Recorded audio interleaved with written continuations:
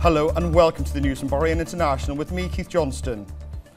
His Majesty King Hamad bin Isa Al Khalifa sent a congratulatory cable to the President of the People's Democratic Republic of Algeria, President Abdelmajid Tebboune.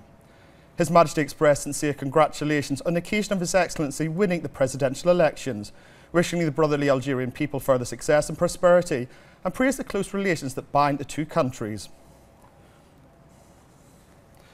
His Majesty King Hamad bin Isa Al Khalifa sent a congratulatory cable to the Prime Minister of the United Kingdom, Boris Johnson.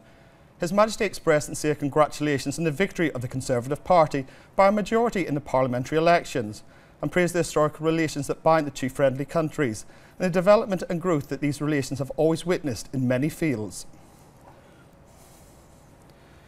His Royal Highness the Prime Minister, Prince Khalifa bin Salman Al Khalifa, sent a congratulatory cable to the President of the People's Democratic Republic of Algeria, President Abdelmajid Tebboune. His Royal Highness expressed sincere congratulations on the occasion of His Excellency winning the presidential elections, wishing the brotherly Algerian people further success and prosperity. His Royal Highness the Prime Minister, Prince Khalifa bin Salman Al Khalifa, sent a congratulatory cable to the Prime Minister of the United Kingdom, Boris Johnson. His Royal Highness expressed sincere congratulations on the victory of the Conservative Party by a majority in the parliamentary elections, and praised the historical relations that bind the two friendly countries and the development and growth that these relations have always witnessed in many fields. His Royal Highness the Crown Prince, Deputy Supreme Commander and First Deputy Premier, Prince Salman bin Hamad Al Khalifa, sent a congratulatory cable to the President of the People's Democratic Republic of Algeria, President Abdelmajid Tebboune. His Royal Highness expressed sincere congratulations on the occasion of His Excellency winning the presidential elections, wishing the brotherly Algerian people further success and prosperity, and praised the close relations that bind the two countries. His Royal Highness the Crown Prince, Deputy Supreme Commander and First Deputy Premier, Prince Salman bin Hamad Al Khalifa, sent a congratulatory cable to the Prime Minister of the United Kingdom, Boris Johnson. His Royal Highness expressed sincere congratulations on the victory of the Conservative Party by a majority in the parliamentary elections, and praised the historical relations that bind the two friendly countries. The representative for Charity Work and Youth Affairs, National Security Advisor and Chairman of the Supreme Council of Youth and Sports, SCYS, His Highness Sheikh Nasser bin Hamad Al Khalifa, received Khaled Youssef Zoaid and his wife Faja Youssef Al Hashil, who were accompanied by their newborn daughter, Dahab Khaled Zoaid. The Bahraini couple have named their newborn baby girl Dahab, which means gold. Dahab was born in the Year of Gold, which was launched by His Highness Sheikh Nasser to mark a year laden with landmark sports achievements. His Highness Sheikh Nasser bin Hamad Al Khalifa also received Ahmed Adel Arayed and his wife Nur Karim Zaki,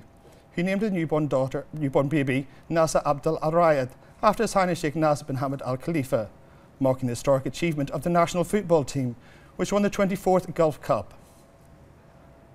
His Highness Sheikh Nasser bin Hamad Al Khalifa welcomed the parents of Dahab and Nasser, wishing the newborn babies abundant health and happiness.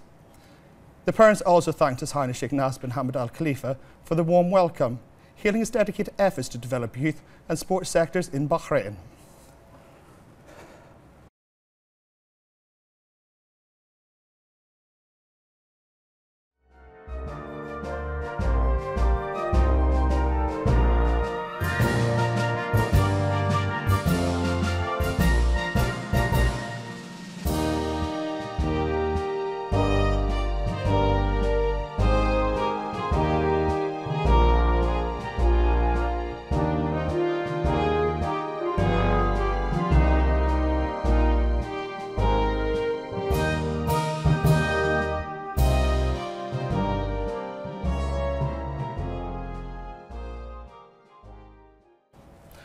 The Minister of Foreign Affairs, Sheikh Khalid bin Ahmed bin Mohammed Al Khalifa, met in his office at the Ministry's General Court the second Minister of Foreign Affairs of Brunei Darussalam, Ariam Pahim Yosef.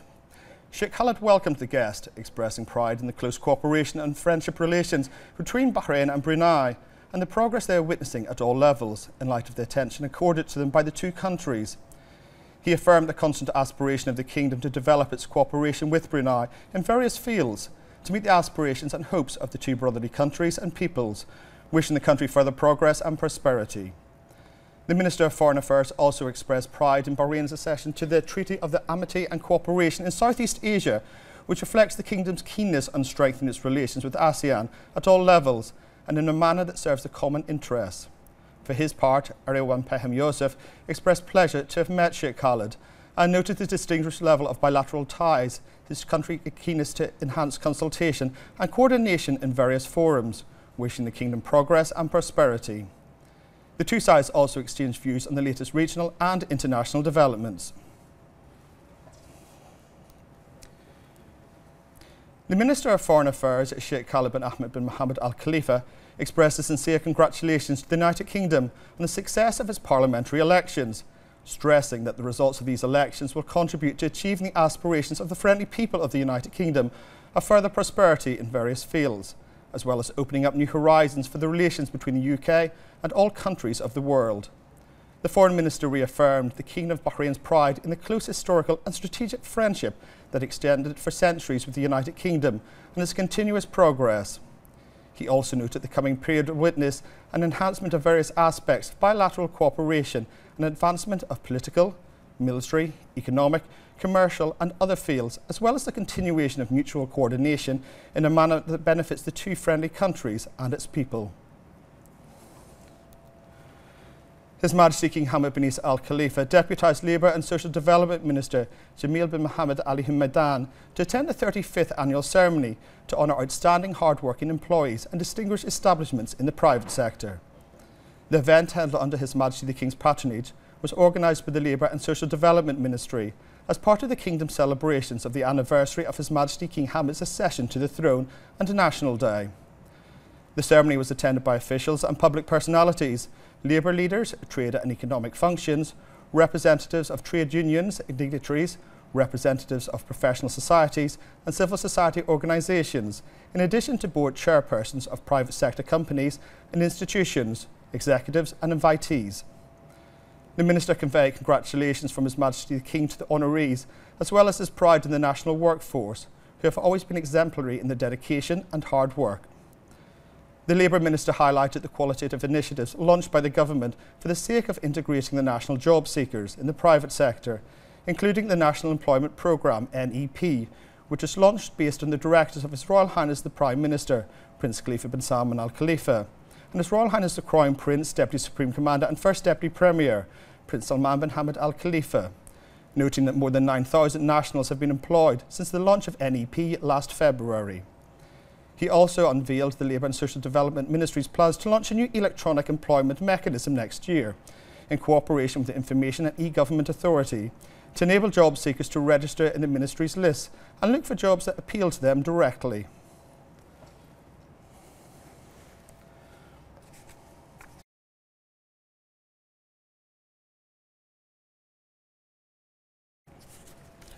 As part of the second edition of the Government Innovation Competition, FICRA, launched by His Royal Highness the Crown Prince, Deputy Supreme Commander and First Deputy Prime Minister, Prince Salman bin Hamad Al Khalifa, 12 ideas have qualified for the final stage of the competition. These finalists will now have to present their ideas to an evaluation committee made up of government ministers, which will carefully evaluate all the proposals and select those that will end up being implemented. In order to qualify to the final 12, each of the 40 initially selected ideas had to be presented to an evaluation committee in a 3-minute pitch. The selected ideas were Government Procurement Platform, Courts Application, Virtual Employment Centre, Al-Hafiz, an application for productive families, the National Technical Skills Development Programme, National Strategy for Electric Vehicles, e-Park BH, replacement of parking meters with application, e-sick leave system, Citizens Digital Document Wallet and blockchain, Government Vehicles Allocation App, Energy's Thakat, and the Media Ambassador.